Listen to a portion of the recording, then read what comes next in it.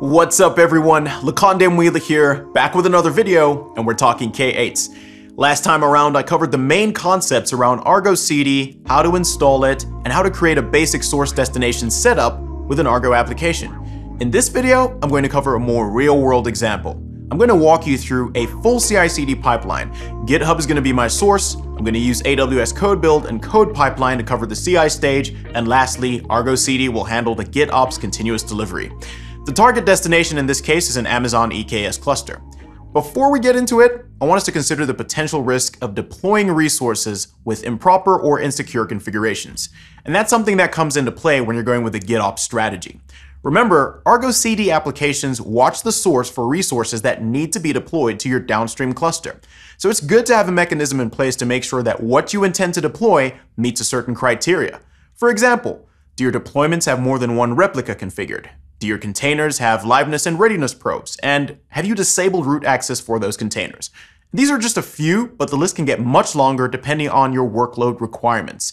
The tool that I'll be using in this example is Datree. And Datree is going to help me achieve that stability and prevent any misconfigurations based on the criteria that I set in my Datree account. You might be wondering how this is all going to come together, and that's a good point for us to actually switch over to the workflow overview. So, for starters, my pipeline is in AWS and it's going to be triggered when a push is made to the relevant GitHub repository. In the code build stage, my application will be tested, and if it's successful, then the Docker image will be built and pushed to my Docker Hub account with a new image tag based on the version bump that I specify in the application. After that, I'm going to clone the repo with the application Helm charts and update the image version tag in the values file. Once that is done, I'll use Datree to test the Helm chart to make sure the resource configurations meet all the criteria set in my Datree account. Provided that passes, I'll commit and push the changes to the Helm chart Git repo to its upstream location in GitHub. Lastly, as you would expect, Argo CD will detect the changes to the Helm chart Git repo and proceed to deploy them to the target namespace in my destination EKS cluster. If you're wondering about the application that I'm going to be working with, it's going to be a very basic or mock e-commerce application that I like to use. And it's got three parts to it, or three components, or microservices. And those microservices are a GraphQL server and orders and products. And each one of these is a Node.js based application. So let's take a look at all of this in action. So as you can see, I am signed into my AWS console and I'm currently in the EKS section of things, and I just want to give you a quick lay of the land. As you can see, I have two clusters over here. One is dedicated to Argo and the other is going to be my downstream cluster, which I have named Beta. And I've already got Argo up and running, and as you can see over here, I have three applications that I've created: GraphQL, orders, and products, and each one of them is for the respective microservices that I mentioned I'll be working with. And in my video where I introduce Argo CD and talk about the fundamentals and the concepts around things like applications and projects, I demonstrated how to create an application using the UI. This time around, I took a different approach. I'm using infrastructure as code, and so I'll actually show you that. Over here in my VS Code editor, I have created three application.yaml files. This obviously simplifies the process because I'm using infrastructure as code this time around instead of going with the UI approach. And this is great because you can store this in a Git repository. And so as you can see in this manifest file, I'm working with the four top level fields as you would typically would: API version, kind, metadata, and spec. Difference being this time around, your spec in most cases for Kubernetes resources typically consists of the container configuration. In this case, it has the details of the project that the application belongs to, which is e-commerce platform here, and also the source and destination, which are the two fundamental concepts of an application. And so under source is my Helm charts Git repository, and under there specifically I specify the path for the GraphQL application, which is under application charts and GraphQL. That's where the chart lives for that. And in addition to that, this application is specifically for what I'm calling my dev environment, and so I detailed the values-dev file, which is what will actually be controlling ultimately the behavior, because that's what I'll update in terms of the container image tags. Also, I've got the destination, and this is the URL for my EKS cluster that I've named beta. And then remember, your destination also has to have a namespace specified, which is e-commerce in this case. And I want to have automated syncing for my applications, hence me specifying these properties over here. And I've also set self-heal to true. And this is a very similar setup to the other applications, products and orders as well. And so no major differences over there. The only thing would obviously be the path to make sure I'm pointing to the correct chart for the respective application, but each of them has the same naming format in terms of the values file, values-dev. So now that you've seen that, the next thing that I want to cover is the build spec file inside of the actual application source code. And this is a very important thing to cover because there's a whole lot that goes on inside of here. And I'm just going to open this up so you have an idea of the directory. So this is the GraphQL server, and we've got orders and we've got products. And each of these is actually a respective, an individual Git repository inside of my GitHub account, but I'm just opening them up like this to make it a little bit easier. And I'm just going to demonstrate one of the buildspec.yaml files because they're all very similar.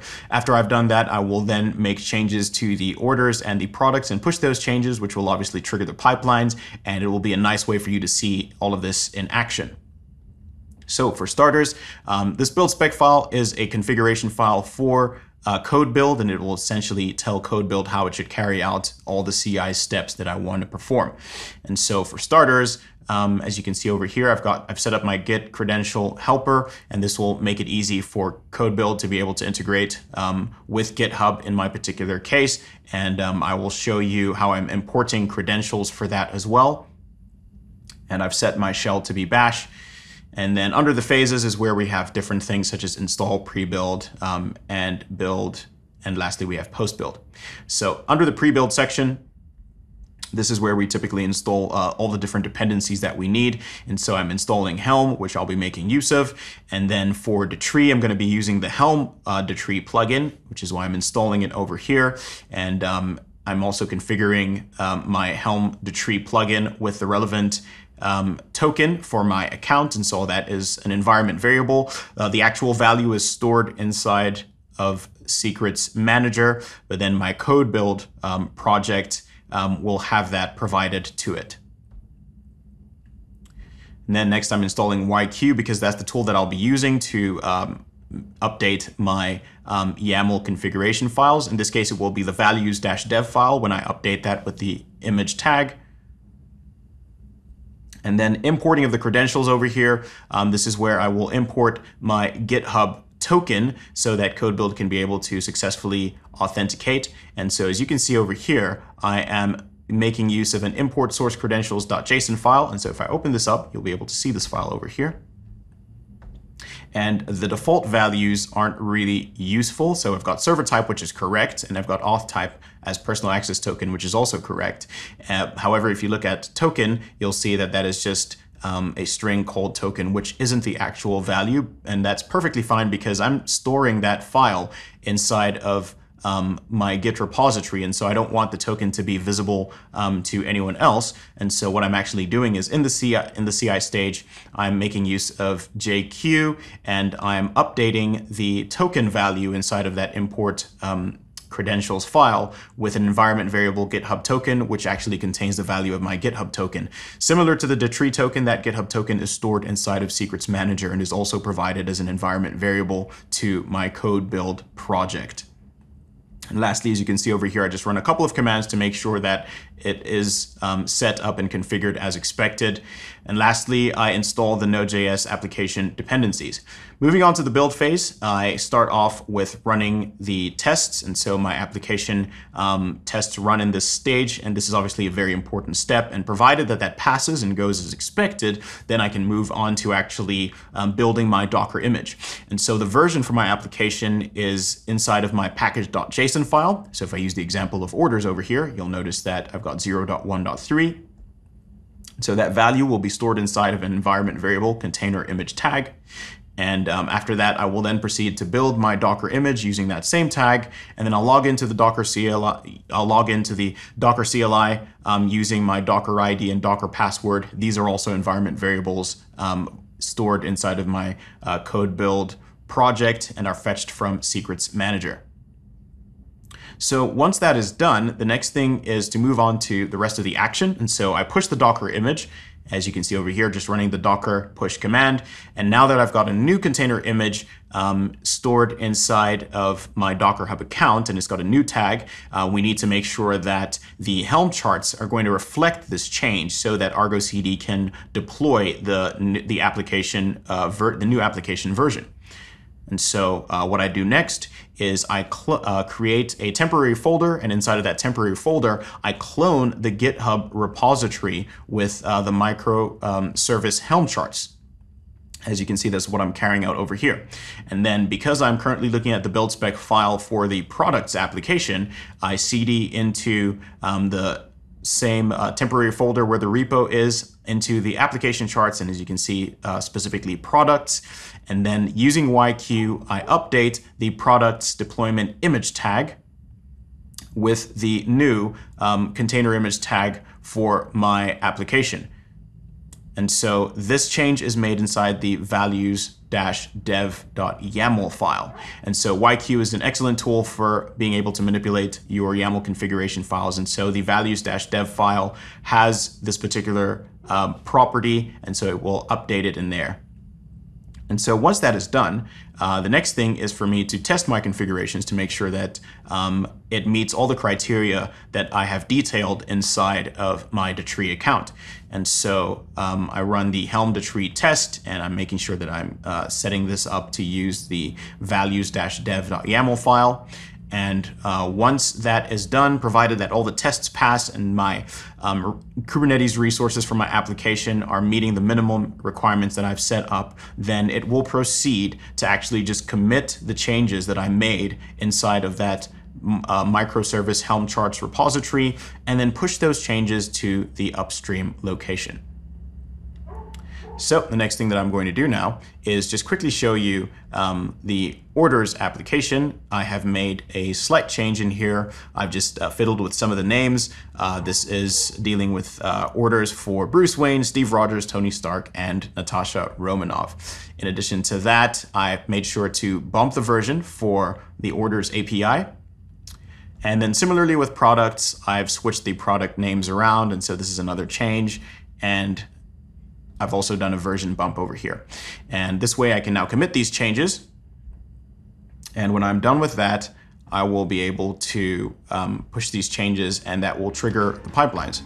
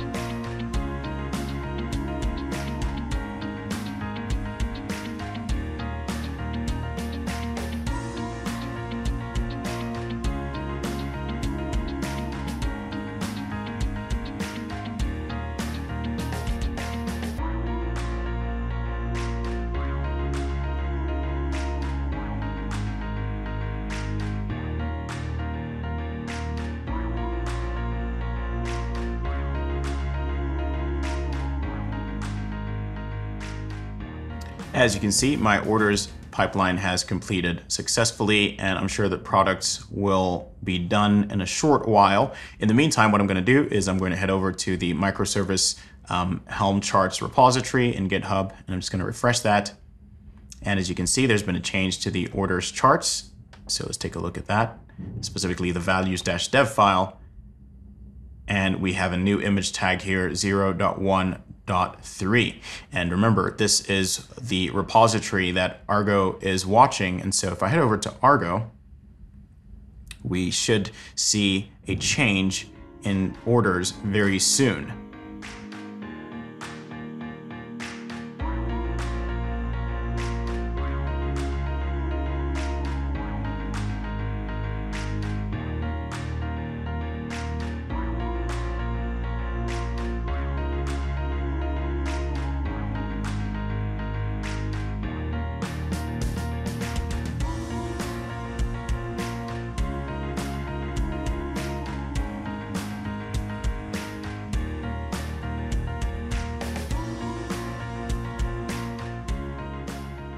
And as you can see, the new version has now been rolled out. And if I go and have a look at products, it should be similar as well, or at least in progress.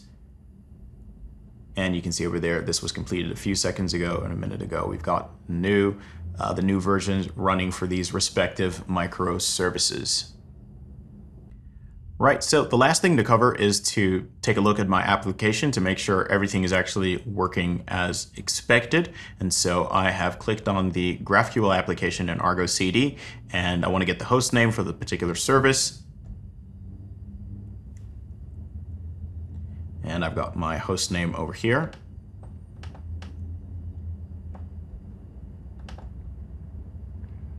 And this application is listening for traffic on port 3002.